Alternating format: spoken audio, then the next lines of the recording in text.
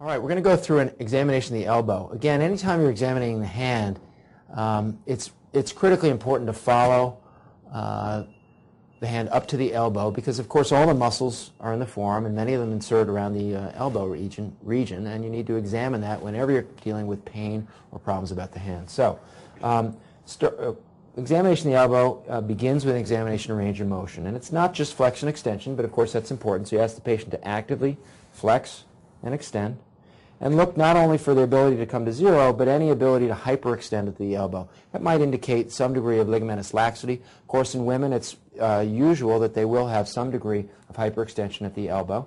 And then look at the overall alignment. You should have normal degree of cubitus valgus in extension. All right? And then you can quickly do an assessment of stability. And what I'm doing is stabilizing the humerus best I can by grasping the epicondyles and then applying a valgus load to the elbow and seeing whether I can open the elbow up at all. This is very hard to do, actually, and hard to appreciate it. And I've got my fingers right over the joint line on the medial side to see if I can feel any gapping. Again, hard to do. Why? Because the humerus tends to rotate. And to one extreme, I could let the humerus rotate, and it would appear that I'm picking up a high degree of valgus instability, when in fact her arm is very stable. So do the best you can to stabilize that humerus and feel for any clunking or any gapping that's occurring. You can do it in full extension. Then you have some degree of mechanical interlock at the olecranon, which is preventing you from appreciating any instability that might occur, and then partial flexion. You then want to do the same thing by stabilizing the humerus and giving a varus test, and feeling again as to whether or not you have any opening on the lateral side. The next important part of a stability examination is called a pivot shift exam, or a pivot shift test. And what you're doing is stressing the posterolateral ligaments of the elbow, the lateral ulnar collateral ligament, which goes from the lateral epicondyle to the ulna, and stabilizes the entire lateral side of the elbow, and in fact is one of the prime stabilizers of the elbow itself. So what I'm going to ask Joy to do here is to lay down, and I'm going to bring the arm up, and I'm going to ask her to relax best she can. And I'm going to just take the arm through a couple flexion extension cycles.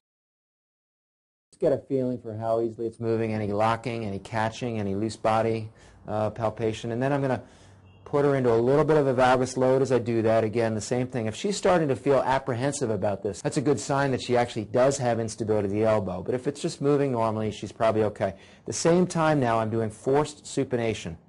So you end by valgus load, supinating, and extending. And what actually would happen in an unstable elbow is the radial head would subluxate out and posterior at this point in time.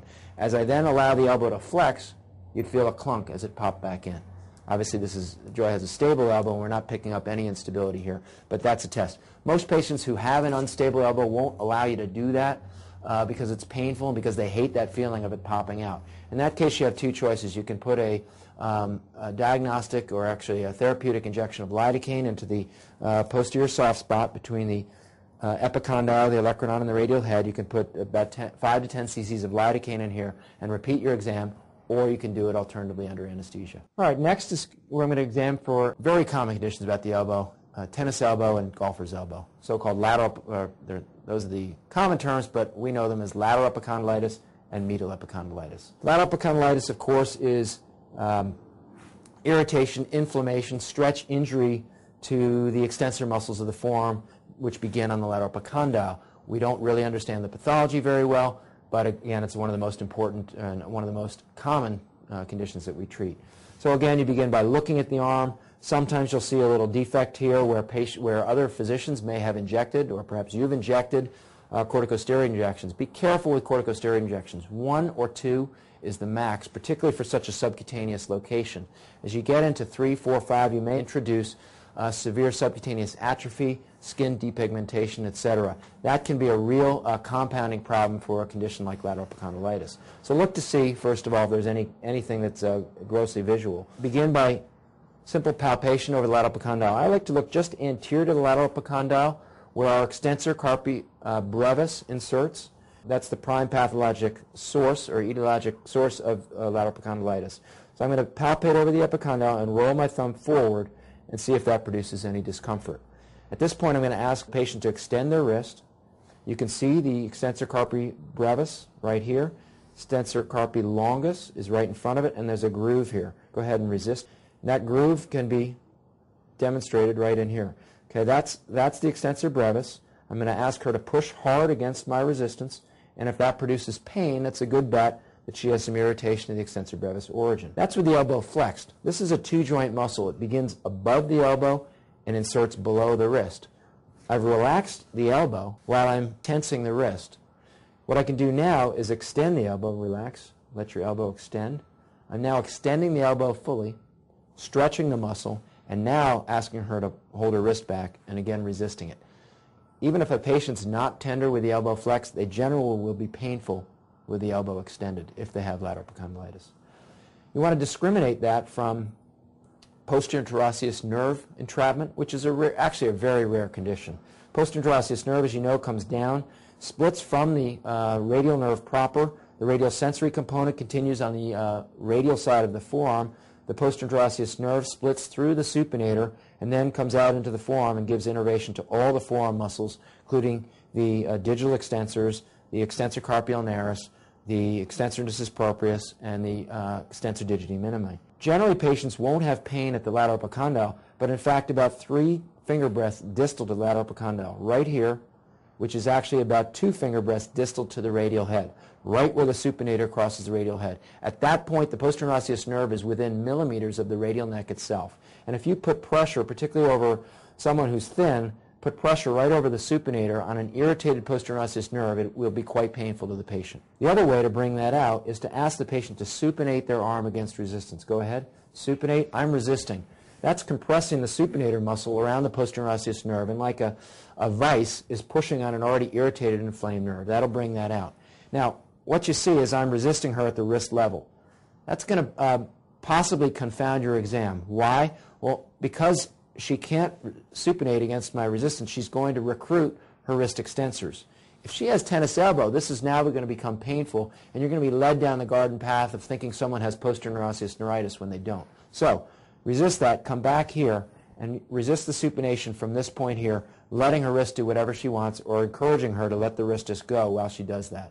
Really isolate the supinator. That's an important part. You can do pronation against resistance at this point in time. Go ahead and pronate, and I'm going to resist her. Okay, that's testing more the pronator. And so you can do a lot of different tests with the arm in one position. How will that help you? Well, if a patient is sort of has a positive physical exam, everything hurts, and or they've been coached by someone or somehow to try to reproduce symptoms when in fact they may not really have it. By mixing up your exam and not only examining for one disorder at a time will help you sort out some of the confounding issues, such that if a patient were complaining about both resisted supination and resisted pronation, that should send up a red flag and indicate that maybe they're volunteering some problems that aren't really existing. So I find that helpful in terms of discriminating upper extremity pain, and particularly when someone says it hurts from here to here, that's a problem. When someone comes in and pinpoints, that's the site of my pain, that's a beautiful thing, because then you can really hone in on problems that would result in pain here. But when you get the circle sign, it sort of hurts in here, or it hurts up here, or it hurts here, all bets are off, and it's important to you to examine the entire upper extremity. You can't just assume that someone doesn't have something going on. You really have to rule it out and only resort to a pain diagnosis when you've ruled out all other conditions that could be potentially producing their discomfort. Medial epicondylitis, another important diagnosis, again, so-called golfer's elbow. Again, you want to test for any instability. The tenderness now is going to be just anterior to the medial epicondyle, not over the ulnar nerve, just anterior to it at the origin of the flexor pronator wad, which is between my 2 fingers. Pronator, flexor carpi radialis, palmaris, flexor carpi ulnaris, the big 4 muscles of the forearm. Tenderness is right there. The irritated muscle this time is the pronator. So in addition to tenderness, I'm going to ask the patient to forcibly pronate the wrist against resistance. Go ahead and see whether that's painful. Here you can see the pronator standing out perfectly. That would be very painful in someone with golfer's elbow. And then the next thing to do is ask them to flex their wrist against resistance. Go ahead. I don't generally find that causes pain, even in flexor pronator tendinopathy or golfer's elbow. And then lastly, bending the fingers down against resistance. I do that, but again, I shouldn't be causing a lot of pain. It's really isolated to that pronator. If you have a patient that you suspect medial epicondylitis without pronator-induced pain, it's probably not the right diagnosis. All right, moving on with our elbow exam. Coming to the medial side, what are the structures? Of course, the ulnar nerve. The ulnar nerve is entrapped below the epicondyle and the olecranon through a very small tunnel, which we call the cubital tunnel. It's normally a little irritable, and if I tap on that, I'm probably going to elicit a little bit of discomfort or a little tingling in the fingers. Yes? No? Okay. And as I ask her to bend her elbow, I'm actually feeling that ulnar nerve in the groove and making sure that it stays in the groove and doesn't flip in and out and over the epicondyle. Particularly in an athlete, if that ulnar nerve is popping out of the groove with every throw, with every basketball shot, that's going to be a very irritable nerve, and it's going to be a problem for her. So you're assessing for subluxation. And you can, of course, have congenital developmental subluxation, or you can have post-traumatic subluxation. So an important part of the exam. Next thing I'm going to do is put a little compression on the nerve.